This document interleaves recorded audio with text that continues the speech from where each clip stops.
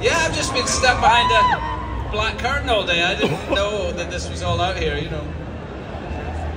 Blue Man Group over there. How's it going? Good? Yeah! All right. You have recently returned to the world of Star Wars. What has that been like to go back into it?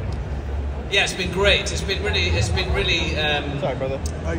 like a relief almost, you know. It was a long time ago that we made the last prequel in 2003. We shot the last one. So to come back 20 years later. I guess it was like almost 20 years later. But it felt good. It felt really. I really liked making the series with Deborah Chow, who's just a brilliant director and a great